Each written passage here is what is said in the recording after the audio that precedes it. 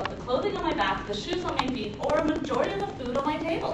Yes, I understand that the oil and gas industry is not exactly all butterflies and rainbows, but it's not as evil and as corrupt as everybody is saying. All of today's modern luxuries that we have are a result of the oil and gas industry. Without that, we would not have most of our clothing. Our shoes would go back to being leather or wood, only without nice rubber soles that everybody is so accustomed to wearing. And really, where would we be without elastic?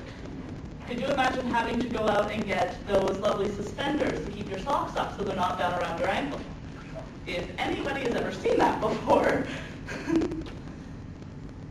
I'd say you walk by aren't you cooperating? I'd be that way. Oil and gas products have been in use for well over 300 years. There is no actual recorded date on when they started. But in 1719, Cree traders started taking tar to the Hudson Bay Trading Company. They used the tar as waterproofing for their clothing and their canoes especially, and their tents. They discovered that when mixing it with cedar and pine flax, that it created a long-lasting water-resistant material. Back then, there was only very limited uses for it because they couldn't refine it. But even 300 years ago, before electricity and technology, oil and gas was a very important part of our lives.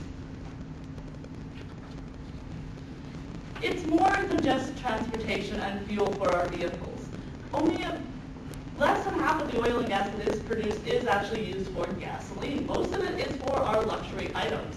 Unless you are buying products that are made from bioplastics or biodiesels, then you are contributing to the need for oil and gas.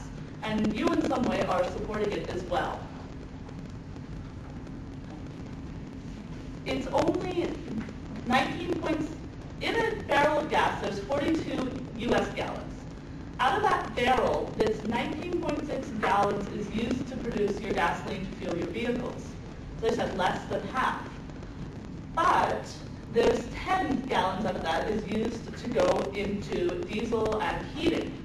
It's the gas that, unless you have natural gas-powered heat for your house, and I know many people still run off oil, 1.6 or 1.7 gallons is used for the heavy oil, which is for your tankers across the ocean to get a lot of, again, our luxury products from China and Japan. As a result of that.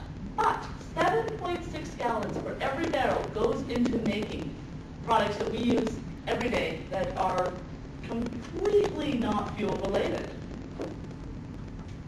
But just some of the products, for example, clothing, bottles, gloves, your TVs, pill casings, airplanes, stuff that you would never think would actually be a product from the oil and gas industry.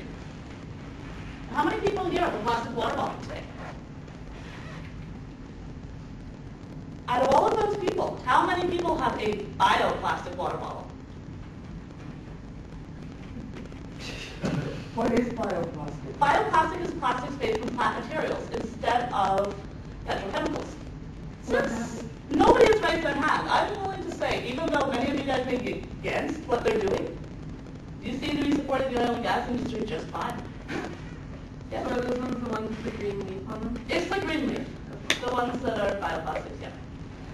Synthetic rubber is another product that comes from there. Our car tires and shoe soles are very rarely pure rubber.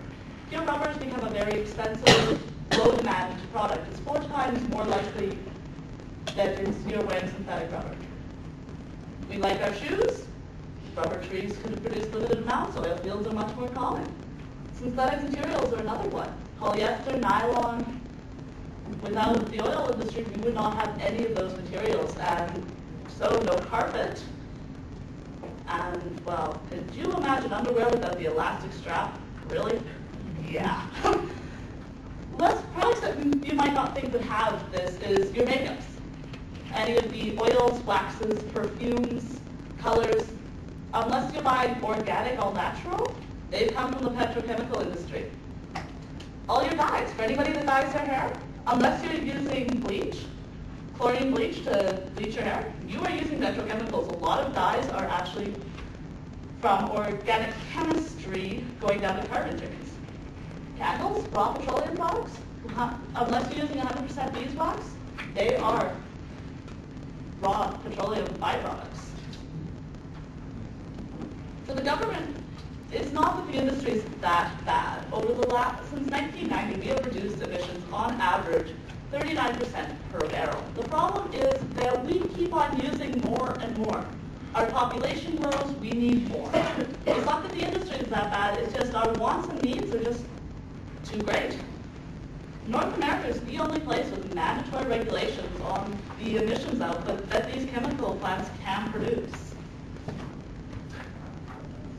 So I personally am unwilling to give up the clothing on my back, the shoes on my feet, or the food on my table. I don't know about the rest of you guys, but the next time you go to say how bad the oil field is, stop and think about what you're willing to give up. Thank you.